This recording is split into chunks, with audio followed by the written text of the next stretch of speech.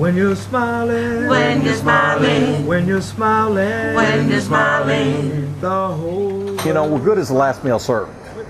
So every meal's got to be great. And you drive up here and you're telling people about that steak you had or that BLT. I mean, we've got to nail it. We drove all the way from Abilene, Texas to come to Royers Cafe, and it was delicious. Never did we dream, never did we think that we would have the opportunities that we have now.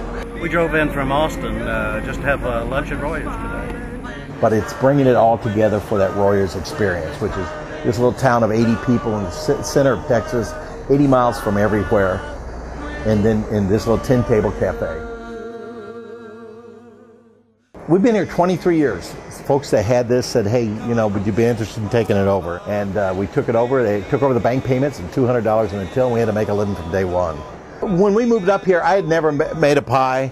We started with the chocolate chip right off the Nestle's Full House bag, and we screwed it up. It took us weeks to figure out what we did wrong to make it so darn good. The menu has really grown as we've grown. Now we're doing grilled shrimp BLT, grilled rack of lamb with a lemon garlic basil dipping sauce, 40 wines on the wine list. You know, people don't expect to walk into a place like this out in the country and get food like this. And of course, we've got pie, great pie, and that's the hook. Can I tell me how many times we've sent them to the White House? How many times who we've sent pies to? Our family, all my kids are involved in this, and it's something that they've grown up in. Today, for instance, we got a catering that's going out of here, the back of the kitchen, as we're packed out front here, 400 people. We cater all over the state.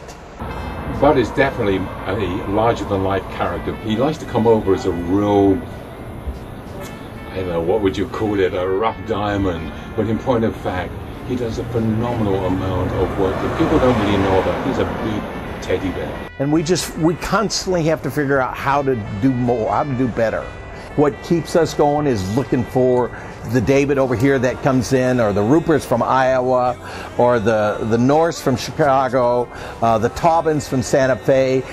It's just a privilege and honor. I mean, I can just point through the dining room at any given time, and and just these people are regulars. These people are regulars, and they're coming up here. It's part of the experience, the Royer experience. You know, if you really want to do food right, and you understand food as a conduit that connects human to human and heart to heart, there's no place that does it better than Royers, Round Top Cafe, and Bud Royers. We came all the way from Houston just to eat at Royers. Bud not going anywhere. We love him to death. Yeah.